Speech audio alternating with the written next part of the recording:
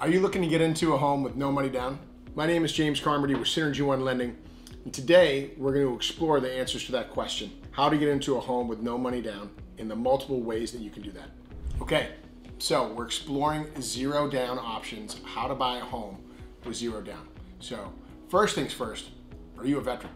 Have you served our country? If you are, fantastic. You can take advantage of a 0% down VA loan. Those have no loan limits at all.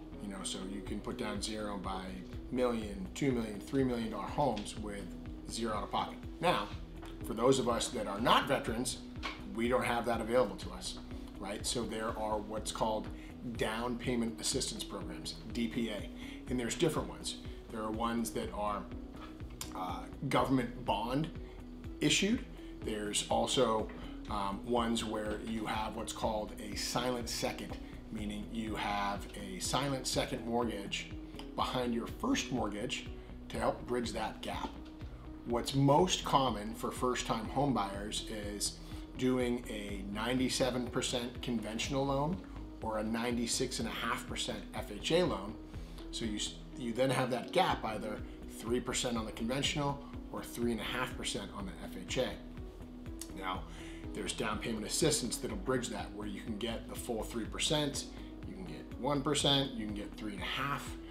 And there's programs called My Home and Zip, Chenoa.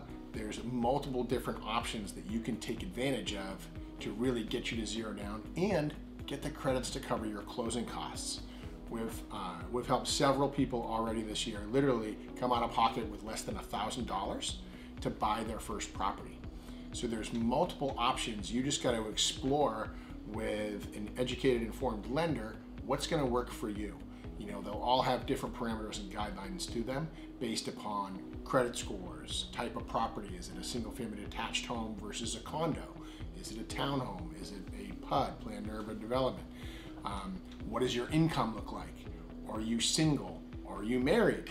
Do you have kids and dependents? So there's a lot of different factors that go into it, but the great news for you is that there are options. So the best thing to do is contact a lender, get educated on what works for you, create a plan, create a budget, and then go house hunting.